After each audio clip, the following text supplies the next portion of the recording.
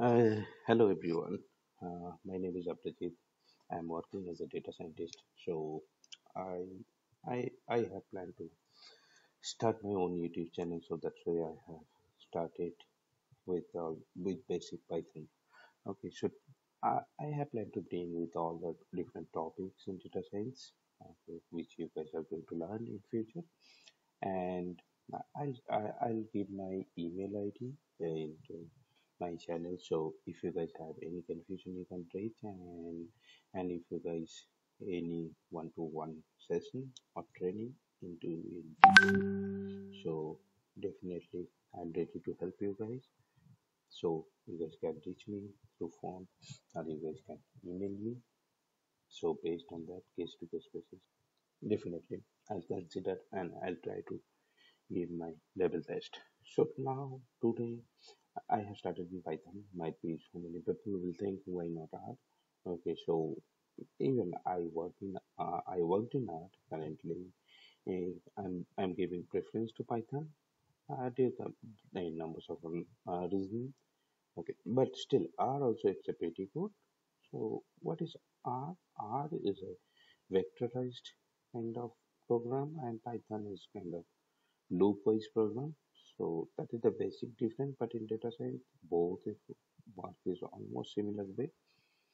Okay, so now coming back to the basic Python, today we are going to teach about the numbers.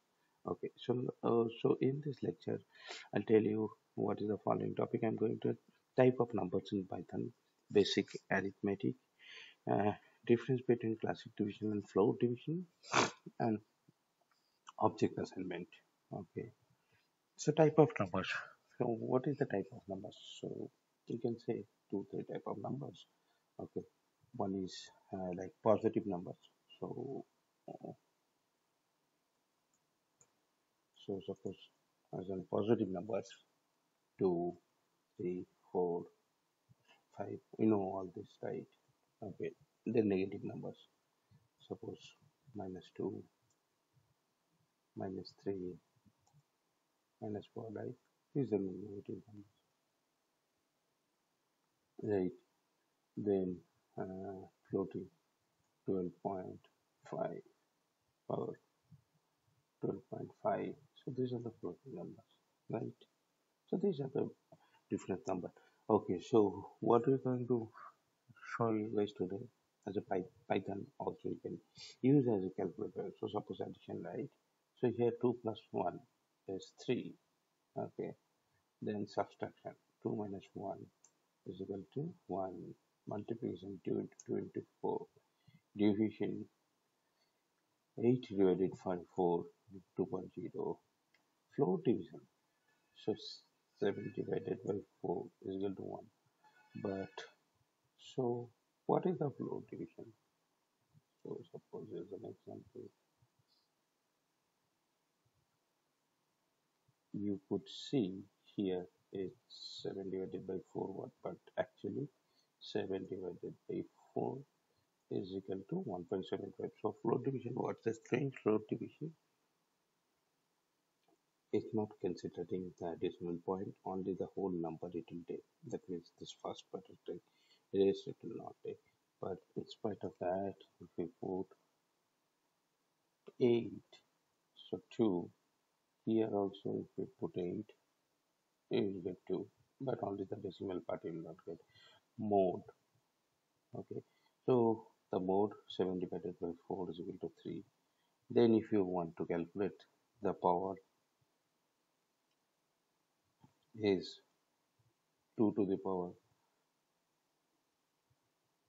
3, right? So which is nothing but it's 8. Then square root of 9 is equal to 3.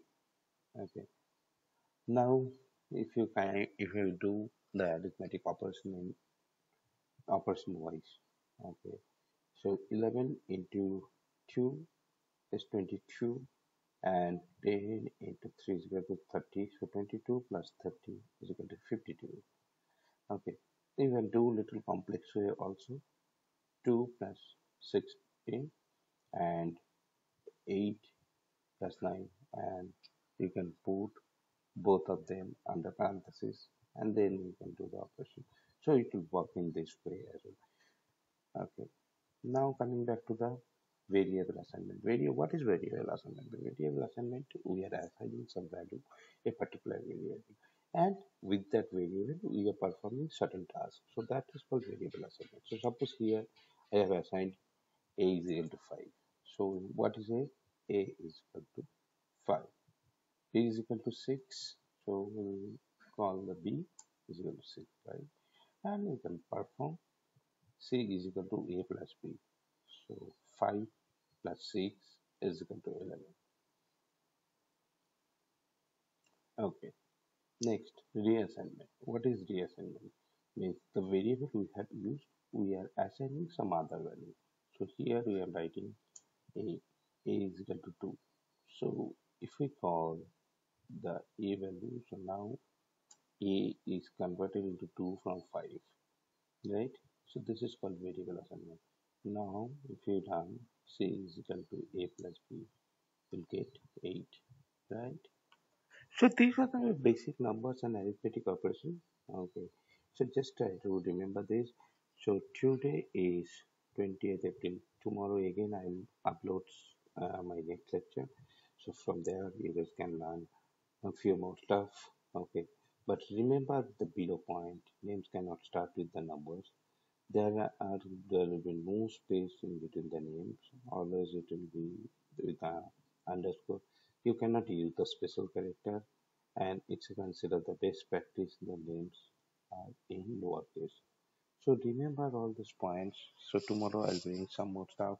So I request please subscribe my channel and click on the bell notification. Okay, so whenever I'll upload some new videos, you guys will get the notification. And this page, this Jupyter notebook, I'll upload into my GitHub, and I'll keep the link to my to my YouTube channel. Okay, so you guys easily can download and do your practice. So that's what for today. I think yeah, I'm done.